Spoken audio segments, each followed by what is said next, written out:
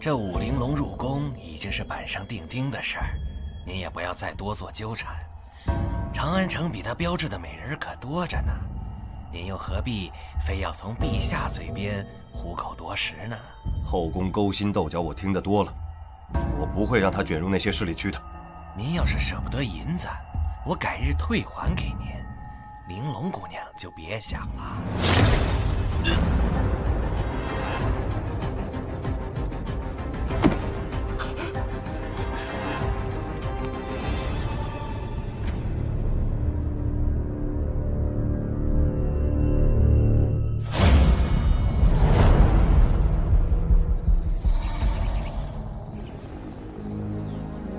不知陛下急召微臣，所谓何事？起来说话。谢陛下。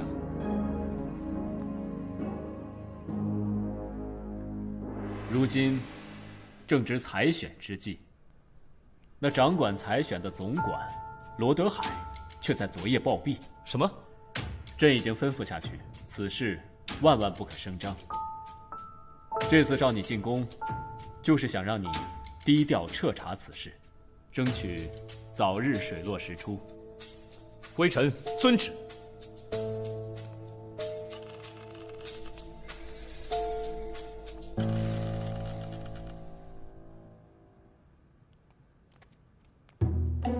哎，老大，这衣裳挺适合你啊，不是吗？闭嘴吧！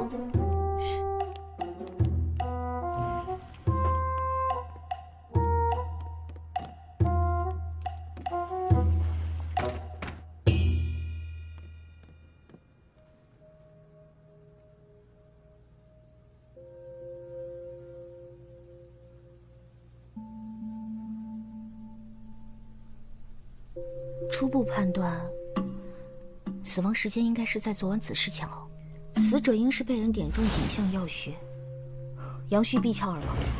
什么人？哎，官人饶命！官人饶命啊！你什么人？奴才只是内务府的一个小太监。我问你，这罗总管的死，你知道些什么？奴才昨夜从此路过，见这屋灯亮着，就张望了一眼，看见罗总管跟兵部文侍郎一起进了屋。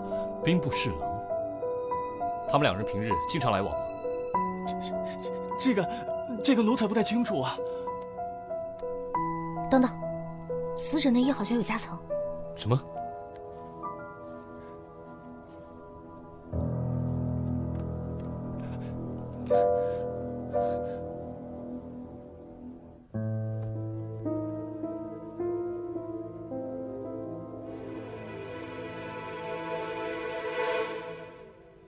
胡扯！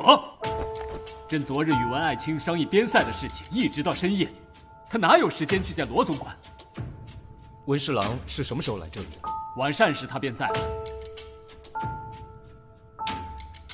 怎么？你连朕都不信？臣不敢。告诉朕，是谁暗中造谣诬陷文爱卿？陛下息怒，可能是臣一时疏忽了，待臣再细细调查一下。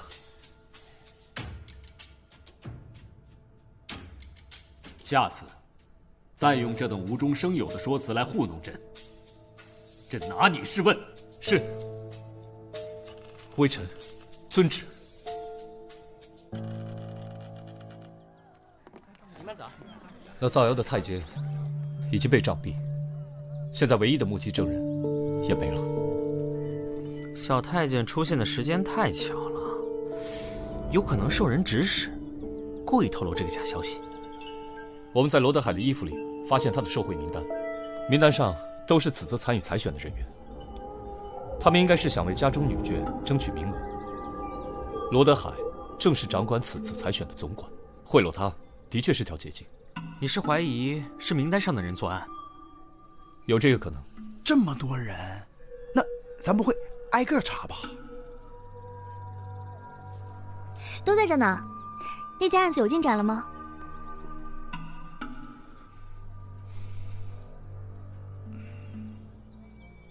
子苏，你进宫的事情怎么样了？暂时搁置了。这次参与采选的姑娘全被退回去了。退回了？是啊。听说罗总管为采选受贿，陛下为了肃清后宫，就把采选取消了。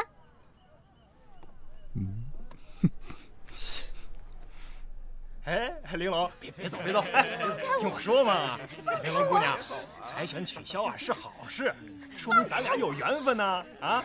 哎，走，哎呀，玲珑姑娘，玲珑，明日我就上门提亲去啊，把彩礼给你送过去，等着我啊！走。这什么人？这不王麻子吗？本名王进，爹有钱，就没学点好，天天往漂亮姑娘身上蹭。这位玲珑姑娘，我好像在哪见过。哦。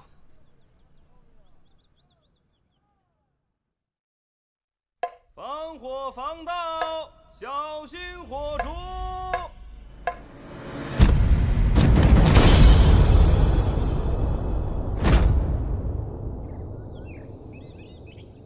此人与罗总管死法相同，阳虚必窍而亡，恐怕是一人所为。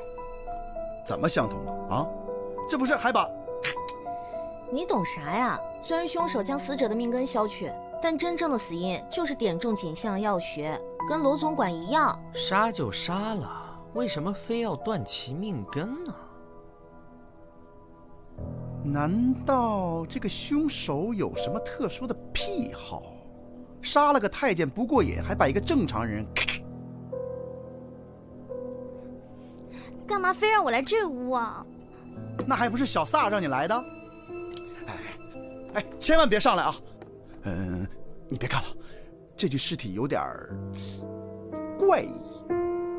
这王麻子飞扬跋扈，又贪恋美色，定得罪了不少人。子硕，这王家跟宫里头可有什么联系啊？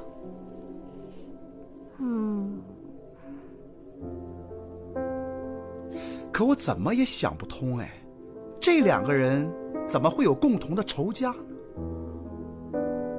罗总管受贿，王麻子欺压良民，倒也算得上死有余辜。莫非这凶手是想替天行道？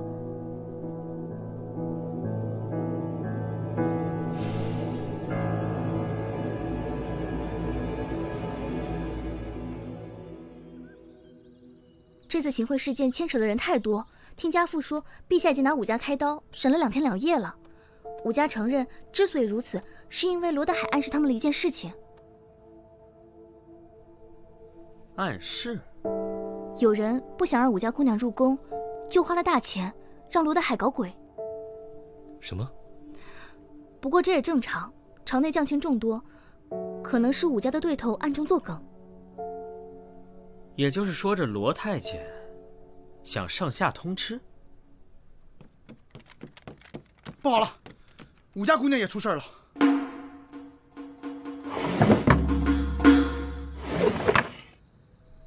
初步判断，死亡时间在1个时辰以前。先奸后杀。从尸体的痕迹来看，死者激烈的挣扎过。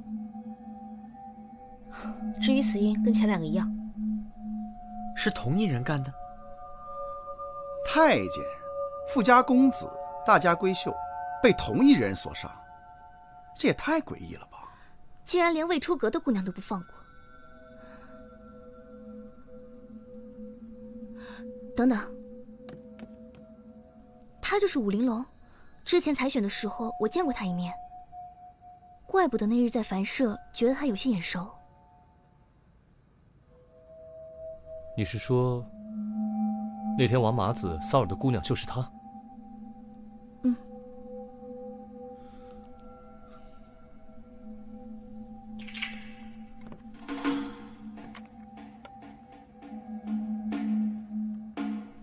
这是御赐的酒杯，怎么会出现在这里？陛下赐的酒杯。我还说呢，这客栈看着不咋地，用的酒杯倒还挺讲究。这说明，来过这屋的是陛下身边的人。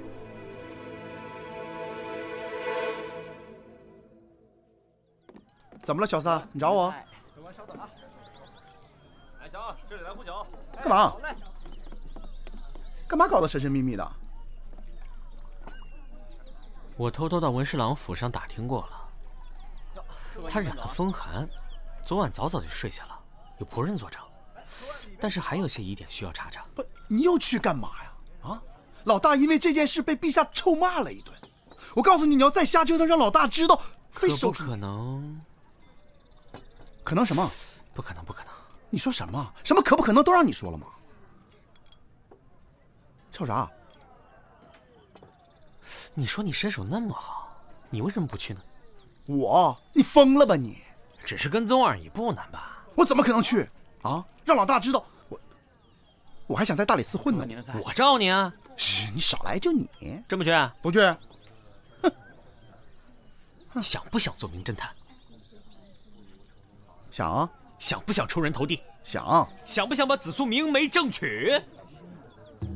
想。有账。哎，好嘞，来了。不是。客官慢走啊。遵从你内心的选择。想。那就从让紫苏高看你一眼开始吧。等我。麻辣，这么简单？我还有必杀技没使呢。而我听说啊，这武家主人可是出了名的趋炎附势，平日里八面玲珑，对谁都陪着笑脸。最近好不容易升了官，要说他会得罪人，我可不信。你确定？确定啊！这个武家主人花了大价钱，就是为了把女儿送进宫，这多符合他的性格啊！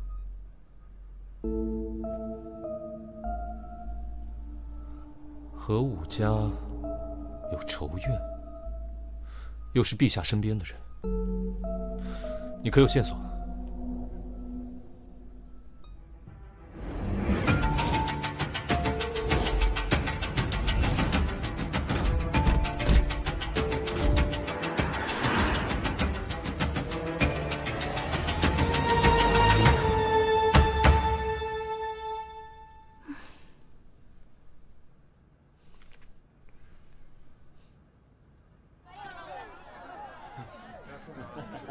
是啊，有人说，谢谢。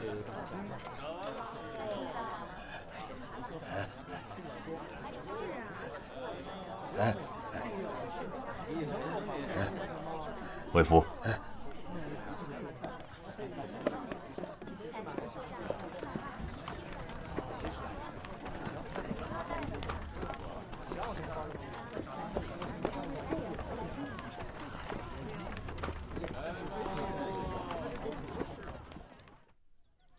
小撒，快！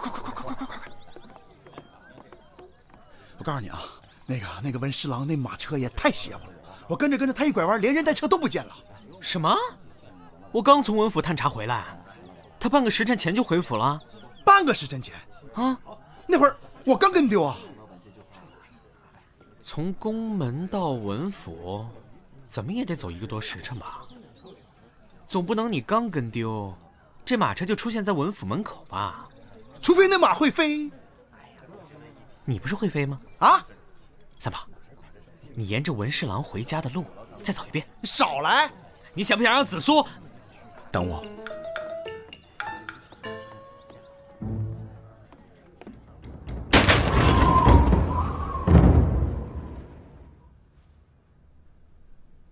半个时辰。三炮，你尽力了吗？你说呢？唉，尽力了。我会在紫苏面前替你美颜的。美颜？既然连你都用了半个时辰，文侍郎在你面前消失，到出现在文府，却只是一瞬间的事儿。可不是啊，马车能有我快吗？之前陛下的证词让我们打消了对文侍郎的怀疑，可是现在所有线索又都指向了他，所以我觉得易容术或同胞兄弟是比较合理的解释了。小三炮，你又要干嘛？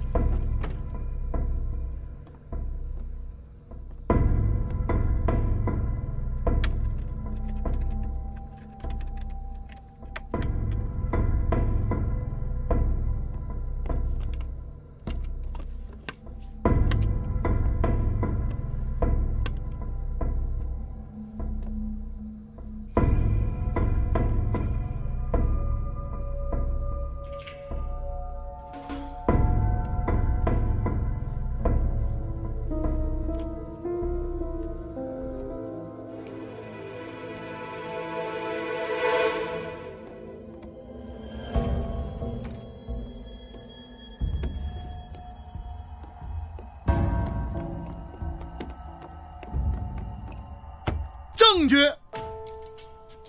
这就是证据。这张脸好像在哪儿见过，记不记得？文侍郎身边的那个，我跟你说过的老仆人。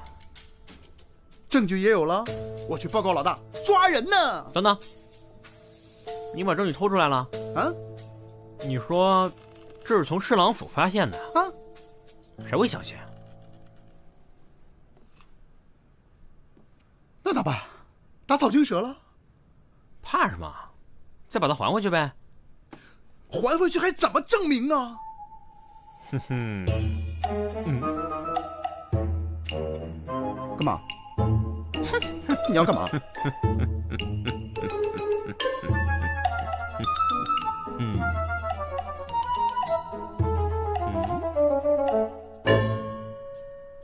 我查到了王家和武家的关系。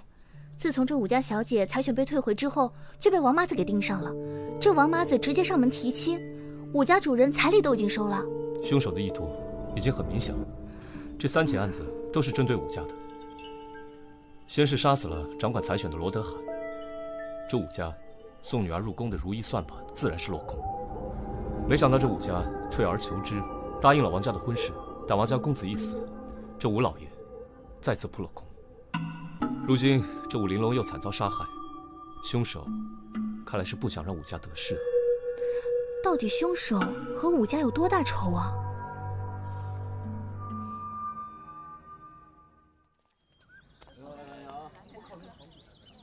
小玩意儿。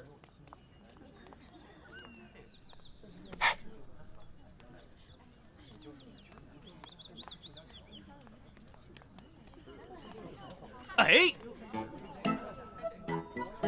这位老张，我看你面色无光，印堂发黑，莫不是最近有妖物缠身？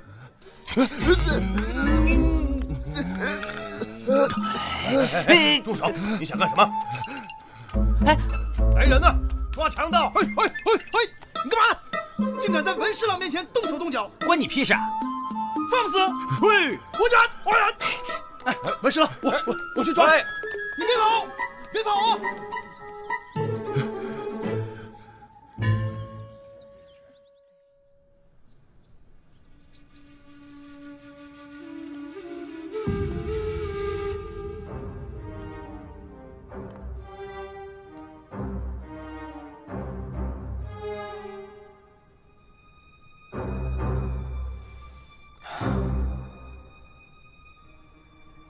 朕记得上次已经跟你说得很清楚了，这案子跟文爱卿一点关系都没有，可你为什么一而再再而三的纠缠？臣知错。要是你没能力查案的话，就别查了，朕马上换人。陛下，再给臣一次机会，朕已经有眉目了。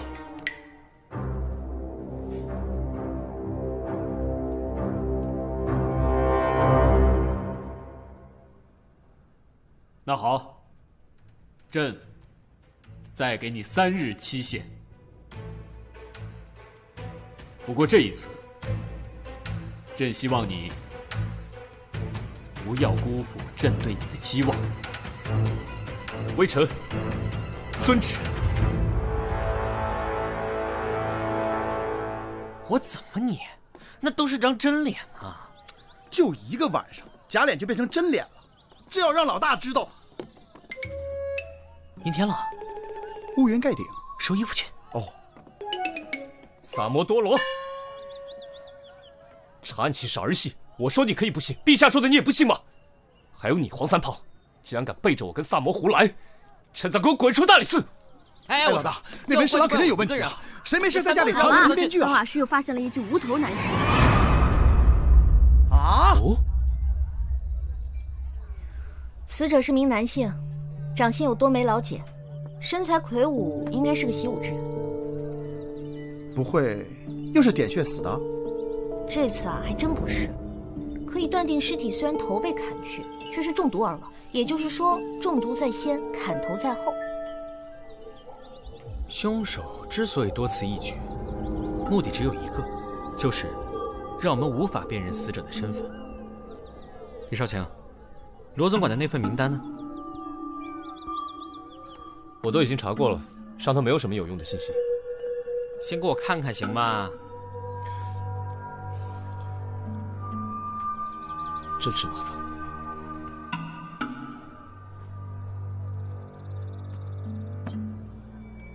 上头的墨迹，我原来以为是罗德海写错之后涂掉的，可这么看来，这处墨迹是后来加上去的。你怎么知道？墨迹的新旧会有细微的差别，比如这处就应该是笔误留下的墨迹，而这处的运笔与其他不同，很有可能是凶手发现名单之后才涂抹上去的。哎，他傻呀！要是他怕人发现，直接拿走不就好了？我们不妨顺着这凶手的思路来想，既然这凶手发现了名单，如果想要掩饰自己行贿的事实，完全可以将帛书直接偷走。可是他只是涂到了自己的名字，而将帛书放回了罗德海的衣服里面，好像是故意让我们发现这个重要的证据。这是为什么？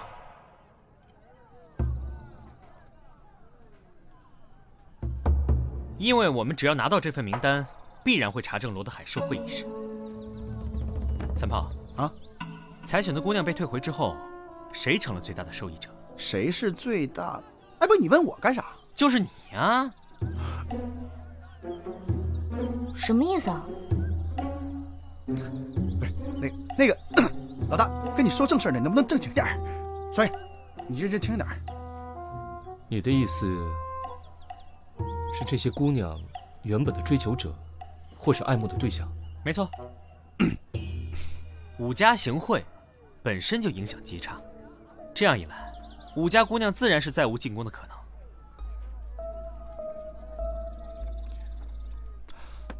顺了。这个王麻子上门提亲啊，那凶手肯定是不会答应啊，对吧？哎，可是这武家姑娘怎么会被奸杀呢？哎呦，我又搞不明白了啊！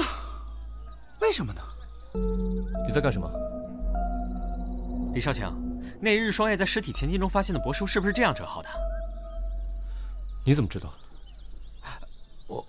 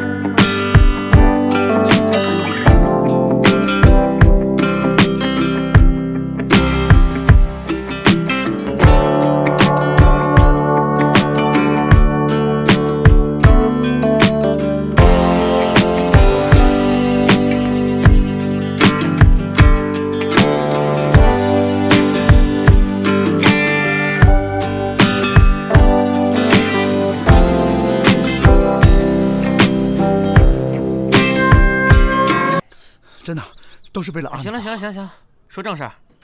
三炮，拿酒。啊。哎，三毛多罗，这是你最后一次使唤我啊？是吗？高看高。等我。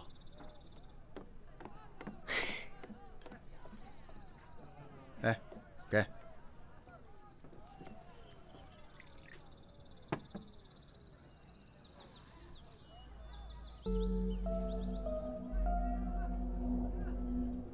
李少卿，我想你的直觉应该早就告诉过你，真正的凶手是谁了。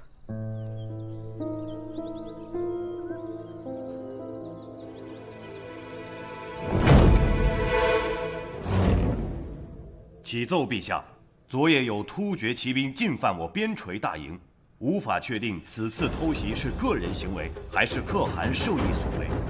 微臣以为，不如先观望几日，若他们就此停手。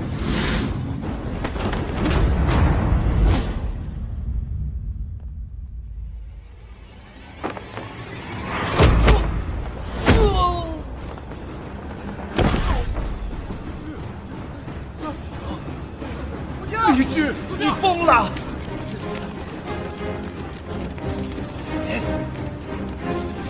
陛下，陛下救我！陛下，陛下！陛下！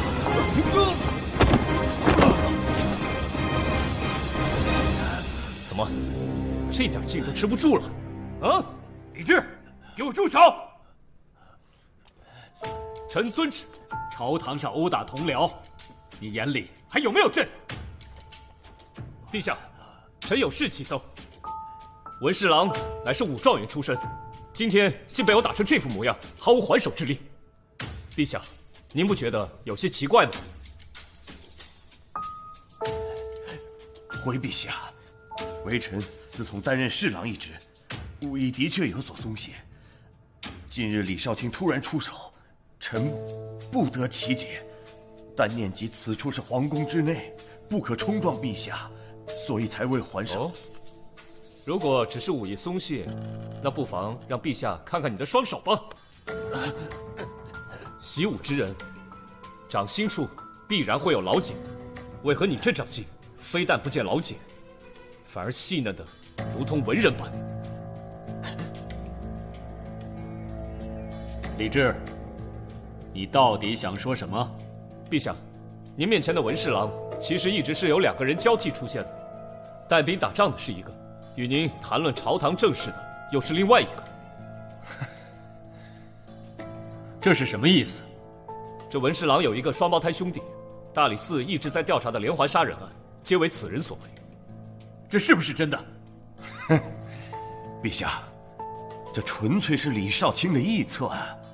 不知文某何处得罪了少卿，竟然如此血口喷人。你兄弟与罗总管起争执的时候，偏巧被打惊的小太监看见了。然而与此同时，你却在和陛下谈论政事。那天下早朝，你发现了我们跟踪你，特意绕了路。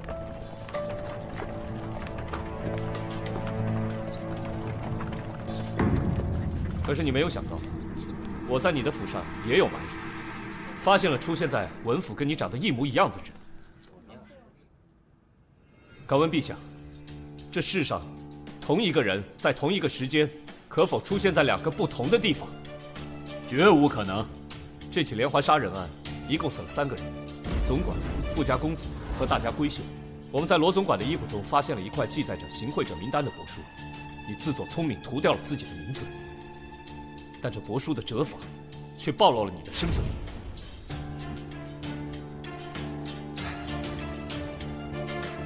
回府。而且，我们还在发现武玲珑尸体的房间中，找到了一套御赐的酒杯。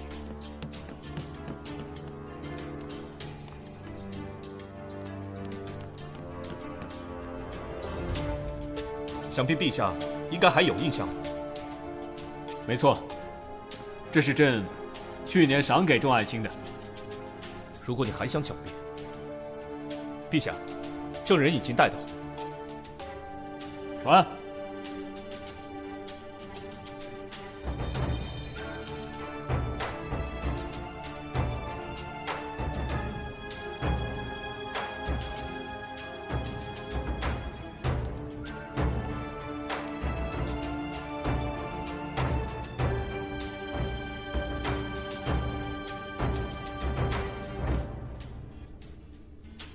这位老仆跟随文侍郎多年，但即使他知道真相，也不会说出来，因为他是个阴人。昨日的无头尸案，死者明明是中毒而死，却被人砍掉头颅，这必然是为了掩人耳目。我想这尸体不是别人，正是文侍郎的这位亲兄弟吧。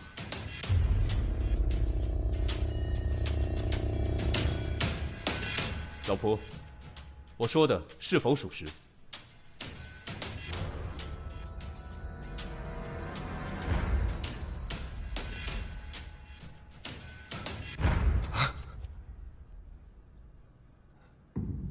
文清，李治说的可是实情？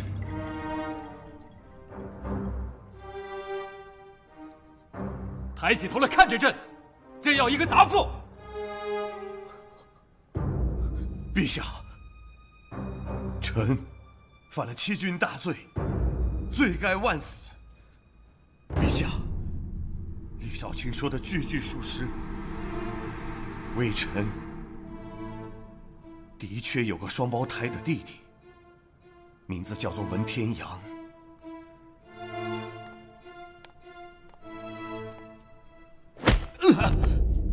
文天泽啊，没想到你这么毒。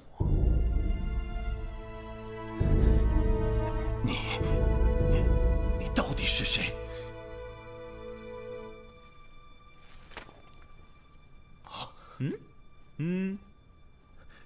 是你！草民萨摩多罗擅自闯入大殿，还请陛下恕罪。萨摩多罗，萨摩多罗，你告诉朕，这到底是怎么回事？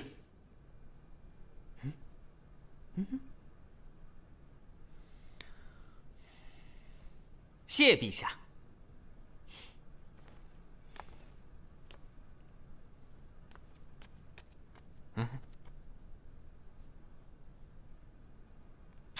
哎呀，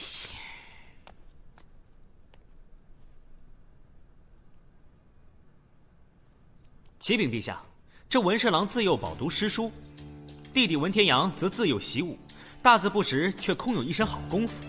弟弟是中了武状元，却不懂朝中之事，便由文侍郎每天参加早朝，与陛下讨论政事。由于没打仗，天阳便一直赋闲在家。文侍郎怕被人发现，便帮他易容成老仆的样子。这么多年来，你兄弟二人经营得很好。直到武玲珑的出现，才让兄弟之间第一次出现了隔阂。武玲珑，就是那武家的独生女。正是。罗总管长官此次采选，文天阳行了贿，想把武玲珑清除采选，没想到武家给的更多。他眼看武玲珑就要入宫，便一怒之下把罗总管杀死。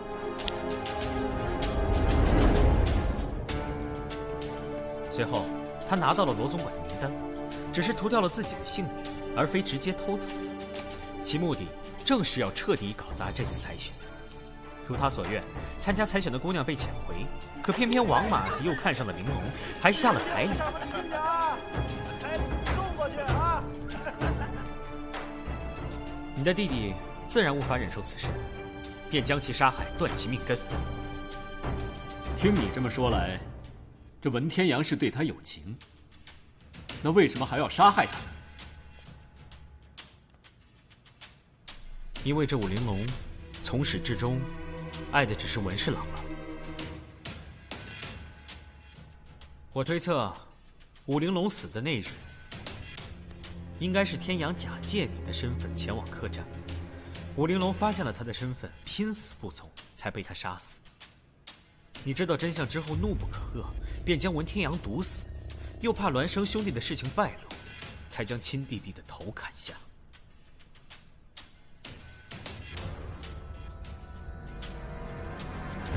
文清，你竟然骗了朕这么久！陛下，罗总管不死，玲珑就会进宫；王麻子不死，就会对玲珑强取豪夺。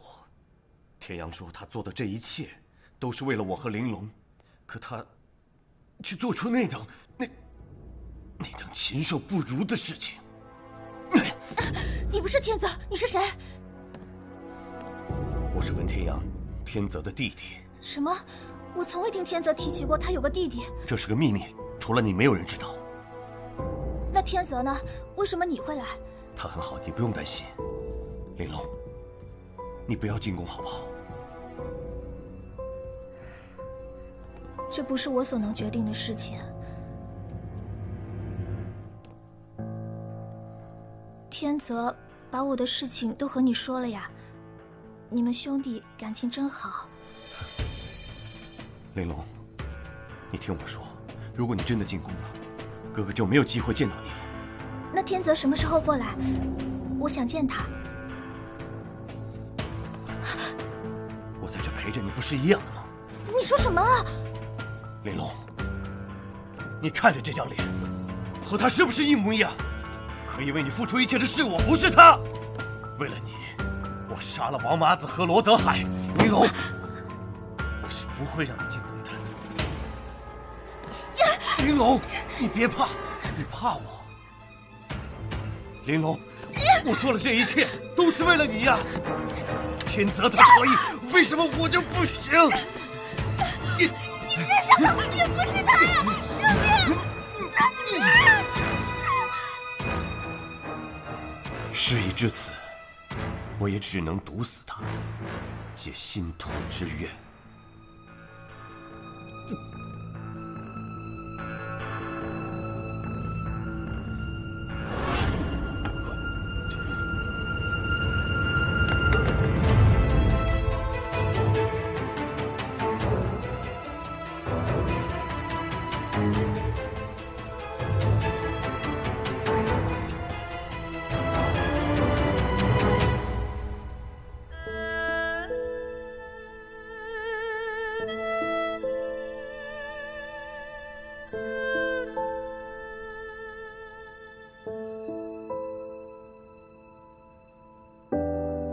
臣罪无可恕，唯愿以死谢罪。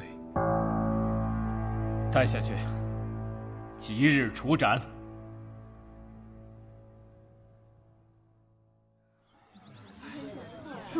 啥新鲜事儿都有，第一次听说采选取消。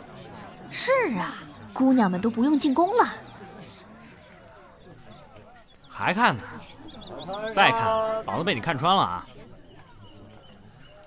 哎呀，我就担心这是个梦，这梦醒了，他就要进宫了。哎呀，是不是梦？不是，你见得很真实，你知道吗？哎，行了行了，给我吃好吃的去。哎，不过紫苏要真的进宫的话，我一定不会拦着他的。拦着干嘛？你可以去陪他嘛，给他当厨。哎，不，你太狠了吧你！哎，对了啊，案子破了，你以后是不是得高看我黄三炮一眼？我发现你有个优点。什么？人长得丑吧，可你想得美啊！萨摩多罗，别让我抓到你，我打！你来啊！我打！哎，呜！